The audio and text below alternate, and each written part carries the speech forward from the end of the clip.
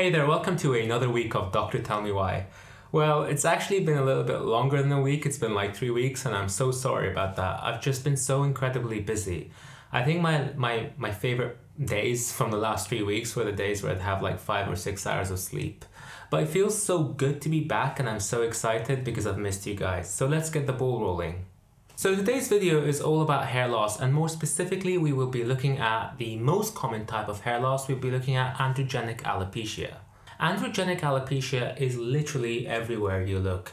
It affects up to 50% of men and up to 30% of women, so as I said, it's literally everywhere. And though losing your hair is something that we tend to joke about as a society, it is definitely no joke for plenty of people. It can have a tremendous impact on your self-esteem as well as your mental well-being. And so in this video, I'll be looking at androgenic alopecia and explaining the biology behind why some people get to keep their hair while others end up losing it. I'll also be looking at one of 2 FDA-approved treatments for androgenic alopecia, Minoxidil. I'll be explaining how it works and why it doesn't work for some people, as well as giving you 6 quick things you can or should keep in mind before starting treatment. But if you're new here, you're probably already wondering what exactly is Dr. Tell Me Why. I mean, I wonder about it most days. In short, Dr. Tell Me Why is a platform where I teach you guys all about medicine. I basically try and make medical knowledge accessible to a YouTube audience. If that sounds like the sort of content that you want to see here on YouTube or want to see more of here on YouTube, then you should definitely hit that subscribe button. It's the best way to keep tabs on all the great medical content that I have lined up for you guys. So subscribe, but only if you want to.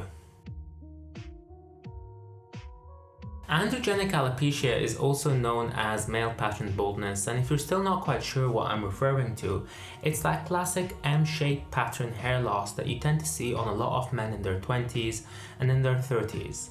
The hair loss tends to be concentrated around the crown of the head and around the temples, and there's a very good reason for this. These areas are basically where you tend to find the androgen sensitive follicles. Androgens are male sex hormones, and they include things like testosterone and dihydrotestosterone. And these 2 hormones just happen to be the most important hormones when it comes to either keeping your hair or losing it. Androgens like testosterone are the reason why men are more likely to go bald than women are. It's because men have higher levels of testosterone. And it's also the reason why eunuchs or boys who have been castrated before puberty never tend to go bald. It's because they lack the testosterone producing organs and therefore have very little testosterone in their bodies. But what you need to remember is that androgens like testosterone or dihydrotestosterone can't act on hair follicles on their own. They need receptors to attach to. So once the androgens attach to the receptors, the androgen receptors on those hair follicles, they activate them, which leads to the production of a vast array of molecules. Examples include TGF-B1, TGF-B2, as well as interleukin 6. Another group of people who never end up losing their hair are people with androgen insensitivity syndrome. These people lack the androgen receptor, and so the androgen cannot communicate with the hair follicles, and therefore people without these androgen receptors never end up going bald. So I suppose at this stage you might be wondering, why don't all men go bald if it's all down to androgens and androgen receptors, both of which most men tend to have? Well, it's probably because androgen receptors are not created equally. Some people tend to have androgen receptors that are more sensitive to androgens than others. Those people will produce large amounts of these hair-destroying, hair-murdering molecules than people who have androgen receptors that are perhaps less sensitive to testosterone.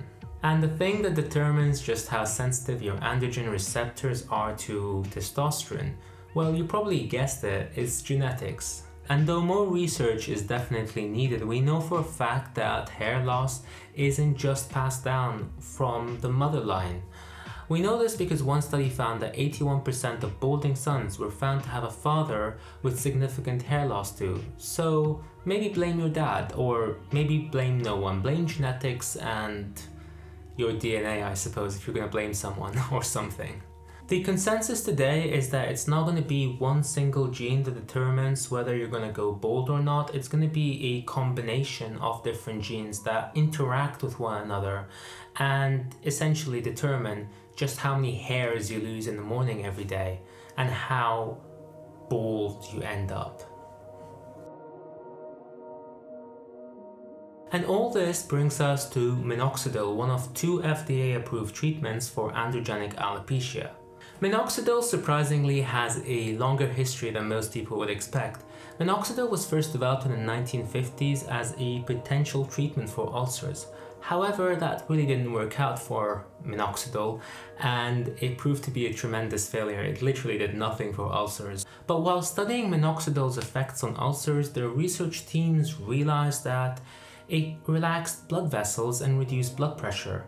Eventually, Minoxidil was approved by the FDA for the treatment of hypertension. After being approved by the FDA for the treatment of hypertension, clinicians quickly realized that this new drug had an interesting side effect. It seemed to grow hair back again.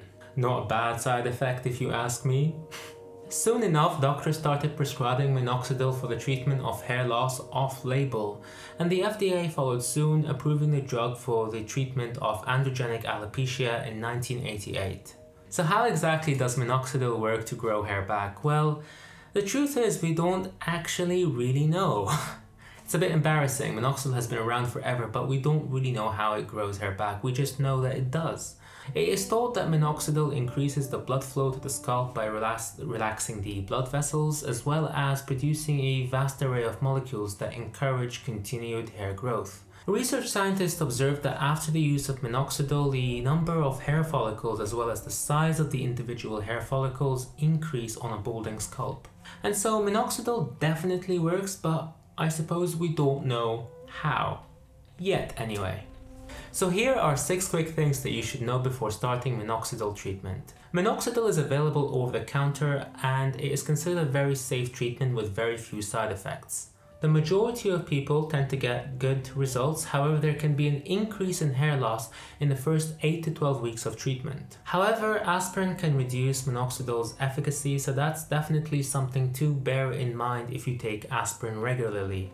Minoxidil works best for younger men who tend to suffer from mild to moderate hair loss. Should you stop using Minoxidil, you will probably lose all your newly acquired hair within 3 to 6 months, so treatment is effective, however it is also for life. And obviously whatever this is between us, this is definitely not a doctor-patient relationship. So if you're in doubt, always go and consult with your doctor. If you enjoyed this video, then don't forget to hit that like button. What hitting the like button does is it tells YouTube you thought I made a cool video. And so YouTube begins recommending that cool video to other people who it thinks might be interested in it as well. Press the like button, but only if you liked it. If you really loved this video, then please subscribe. Subscribing is the best way to keep tabs on all the great medical content that I have lined up for you guys, so do that. And don't forget to annoy all your balding friends by sharing this video with them. I mean, I am pretty sure, very confident that they will appreciate it. You'll probably end up with no friends.